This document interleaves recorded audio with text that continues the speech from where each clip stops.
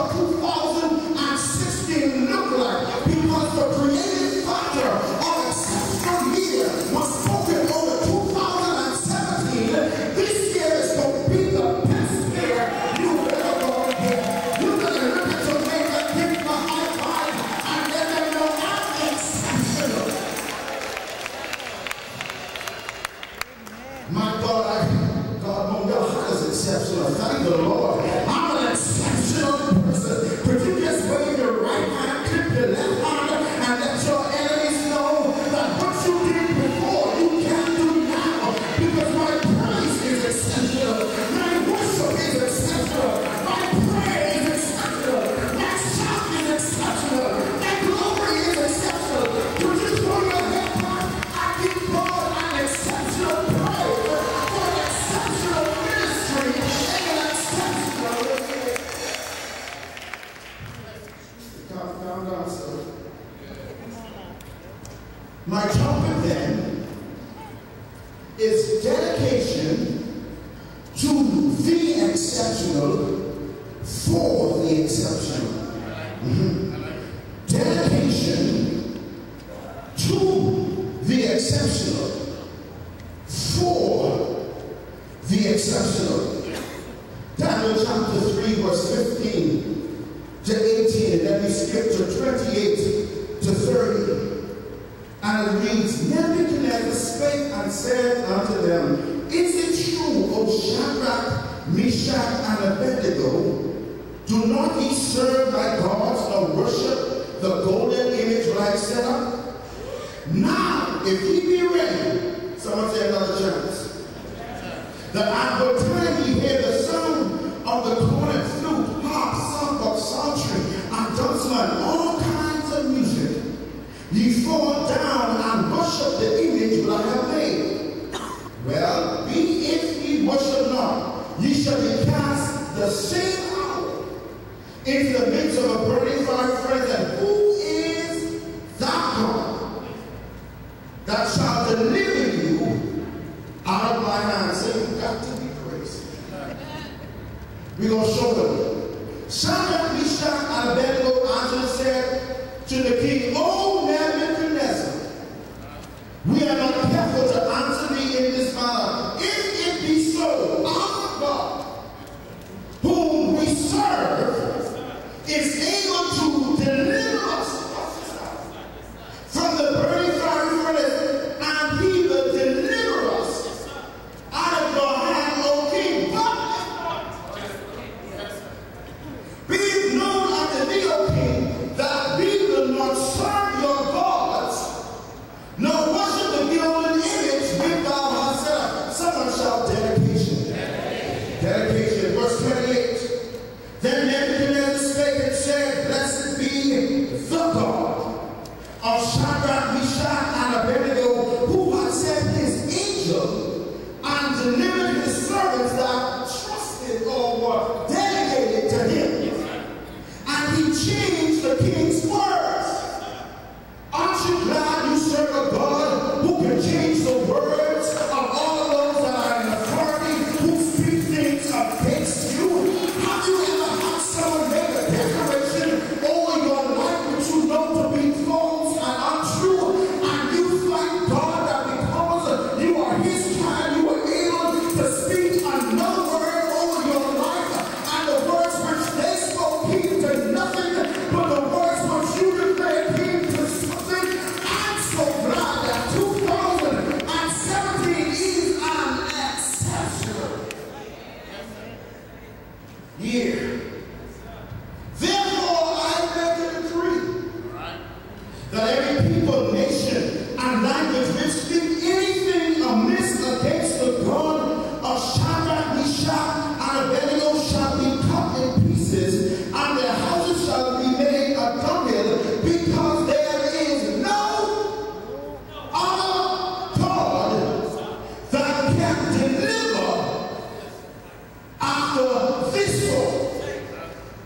Then the king promoted Shadrach, Meshach, and Abednego in the province of Babylon. Someone say exceptional. Dedication, exceptional. this now because there's a statement that you need to understand. Whenever someone is dedicated to a person or a thing, they are actually saying that they trust their ability. You cannot be dedicated to someone or something if you don't trust their ability. In fact, if you want to see how far someone will go, see who they're dedicated to. If you want to see how much you can read, see how far your dedication is. You know the problem is, preaching so good last week. You know what the problem is? The problem is we as a people lack dedication.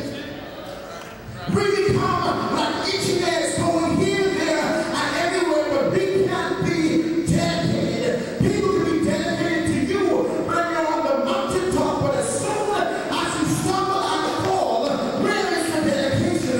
But you know something? I thank God for faithful, because sometimes God has to lead you by troubling waters so he can get rid of those faithless. Heard you say last week they were coming to church for this? We didn't go. Another point you got to understand about dedication. Whenever you are dedicated to someone or something, you actually enter into a covenantal relationship with them. Because your dedication not only is based on their ability, but your dedication is based on their faithfulness to you. Dedication then must be something that is not spoken of, but something that is done in action. Let's look at exceptional now. Because exceptional is, it has a diction of much greater than usual. Which means now that according to your declaration, according to your creative factor, this year is going to be greater than usual. Not only that, but it says that exceptional means deviating from the norm. Which means that this year, things are going to be business as usual or normal. I think I got 2 witnesses there. It also means to be above average. This year, there cannot be an average year, man. This has to be a year that's above average. Is there anybody here, you're praying to God for something to happen this year? And because you need this year exceptional, God said, what you've been praying for, I'm not going to give it to you just like that. I'm going to give it to you above average. Not only that, but it means having great qualities at an unusual high degree. Exceptional means that the qualities that it possesses not only are in abundance, but they are at a higher degree. Can I give you 3 points that you must understand where your dedication lies? First of all, your dedication has to be to God. Watch what Daniel says in verse 8. In Daniel 1 verse 8, watch what he says. After Nebuchadnezzar had invaded Judah and King Jehoiakim, he brought all of the skilled men unto the kingdom of Babylon, and he said, I will feed them 3 years from my table. Now for some of us, it would seem to be a testimony service. Because I'm an exile, but yet the king saw fit or see enough fit qualities in me that he wants to feed me from his table. Daniel now says that he purposed in his heart that he would not defile himself. Remember now, dedication has to do with a covenantal relationship. According to the Jewish faith, there were certain foods that you couldn't eat. It was your covenantal agreement that God, as long as you bless me, I'm going to abstain from some stuff. While others took part, Daniel said, my dedication has to be to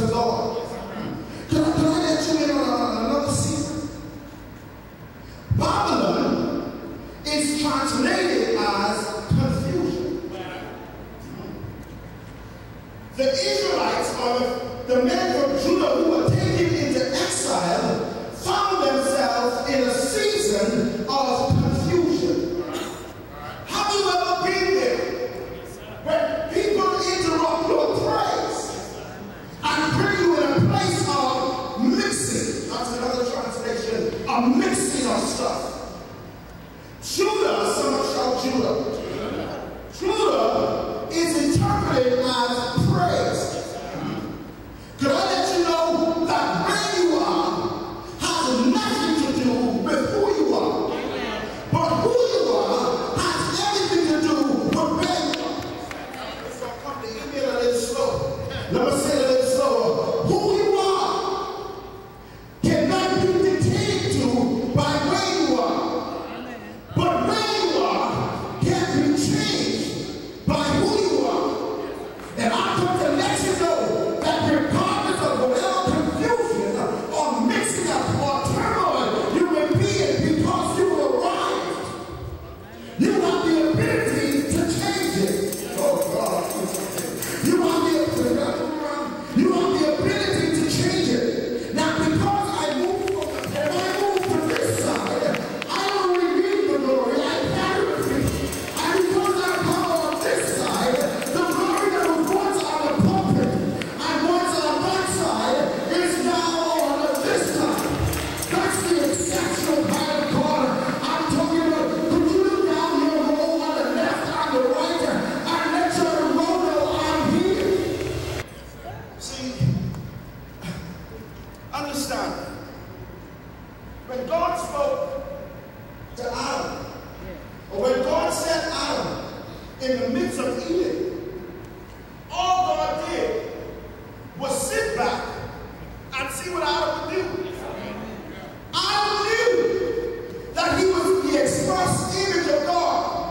So what Adam did, he did what God did. Without a question or a request, all Adam did was say, dog, cat, rock, bird, lizard. He named every creation. You know what I realize? Sometimes God places you in Babylon to see what you're going to do. You still get it. You can either become confused or you can release a praise. Watch this now. Another case was Ezekiel.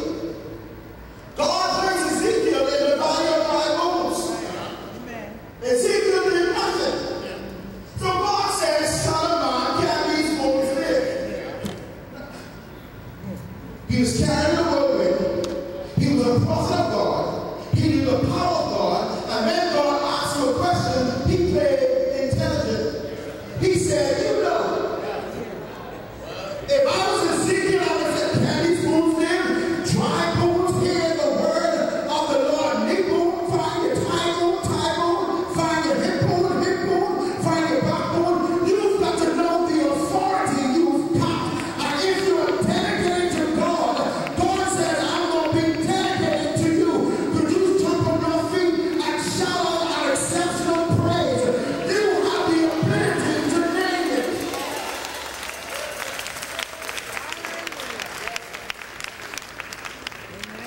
Listen,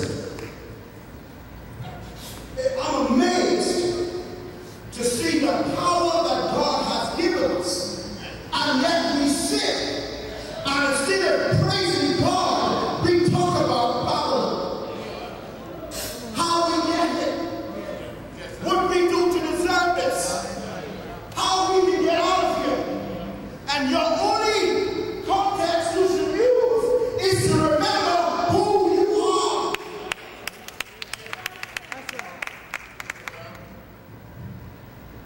Secondly, you've got to be committed to yourself, dedicated to yourself.